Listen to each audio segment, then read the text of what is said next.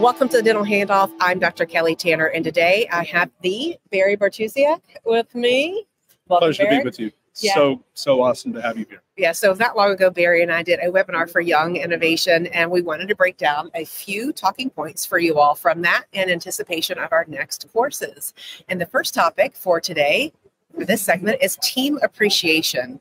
And Barry had a lot of great insights for how you've kept the same team for years. So Yeah. I am going to first ask the Barry Bartusiak about his team appreciation, and I'm going to kind of hone in on this. Well, but we bring an interesting perspective here. Yes. That's so kind of you to say that. But number one, you've been a teammate. Yes. Not of mine, of course, but I mean, you get it. And you know, and we've all been a teammate of something along the line. Mm-hmm. And so we know what makes us feel good, what makes us feel appreciated, and flip side, what makes us feel unappreciated, undervalued. And it's not always about this.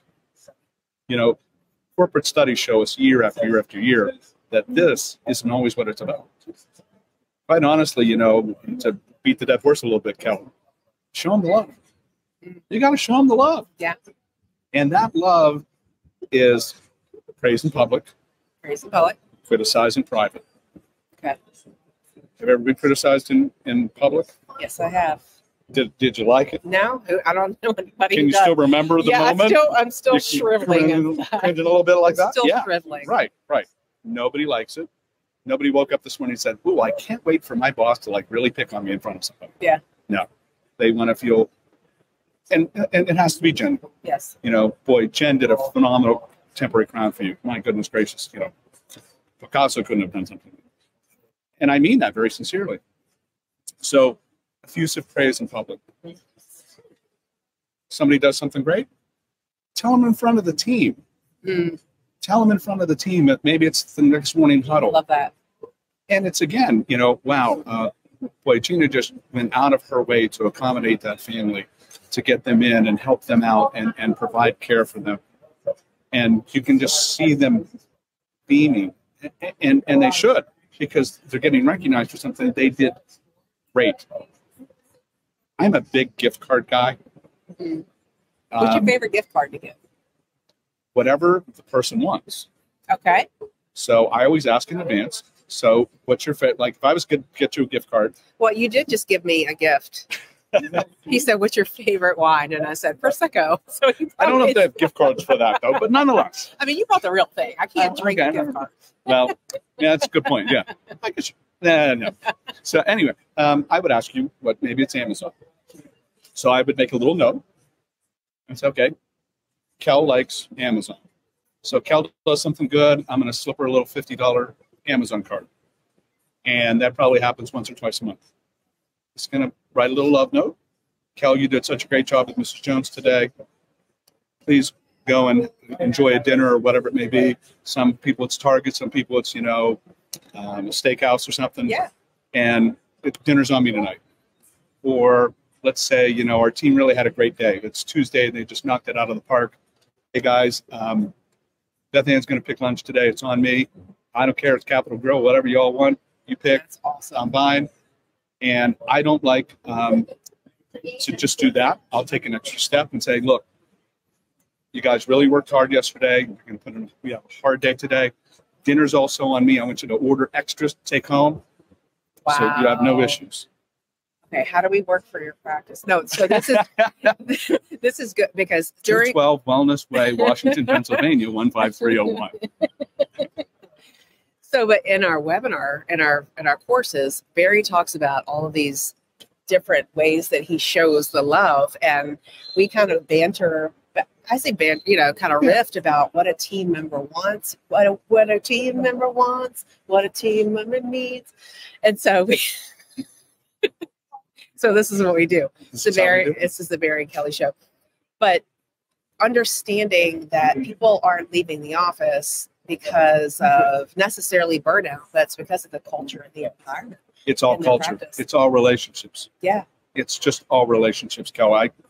Again, you're so eloquent. I just so appreciate you. But it's all about relationships and valuing those relationships and telling them, you know, we're going to go to a funeral this year. Somebody you know is going to pass away. And one of the saddest things to me is you go past the casket and you say, you know, boy, Larry, you were a great guy. I wish I would have told you that. That's not how I do things. I tell Larry, you know what, Larry, you're a great guy. I really enjoy our friendship.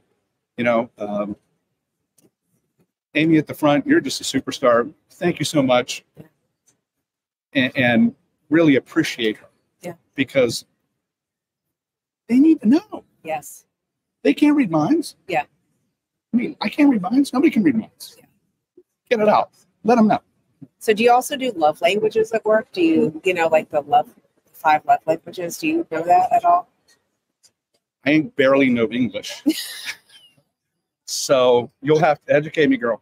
Come on. All right. So you guys, the listeners, you may know about the love languages and how people feel loved or appreciated. And so there's different ones like acts of service, affirmation, different ones out there. So you take this little online test. If you guys don't know about it, it's you know, the 5 love languages. You can log on, you can figure out what your love language is. That's also a way I think that you can appreciate someone as well, and it not just be this, but understand how a person loves to be loved. So my number 1 is acts of service.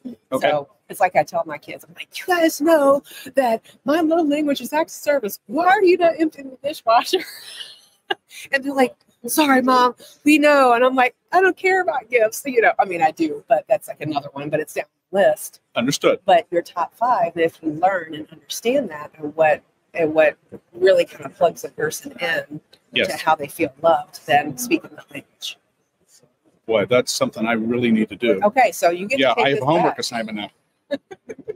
That and gift Yay. cards. So well, when the plane's inevitably delayed, there's I'll do the 5 languages as well.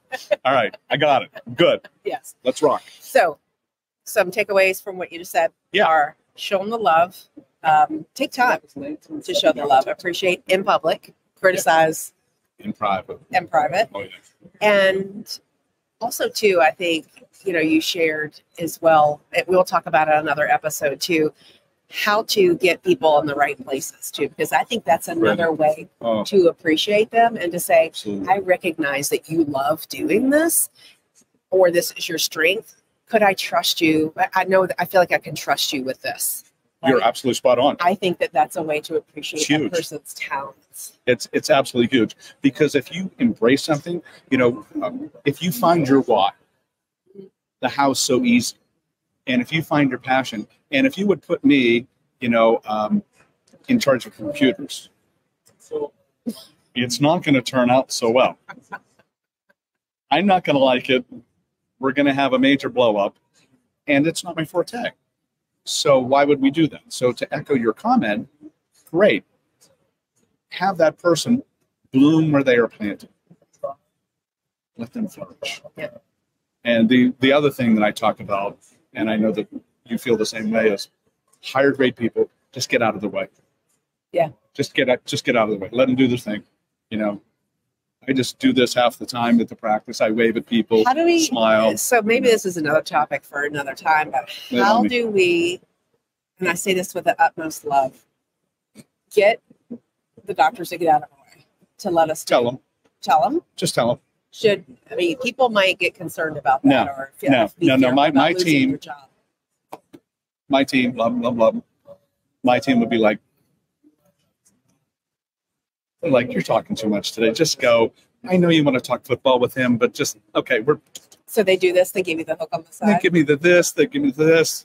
Sometimes they just crunch paper, because I'm ignoring them because I love college football, right? I love the Steelers, and they're like, all right.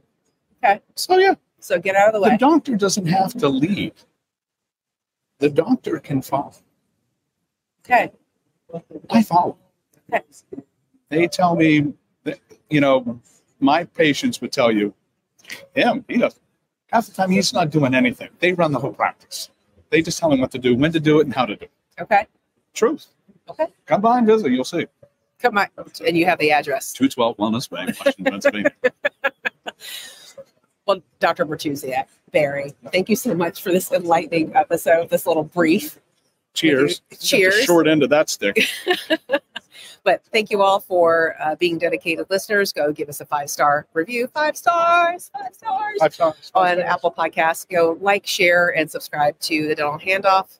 Thank you for all that you do. We'll see you next time. Thanks, Kel.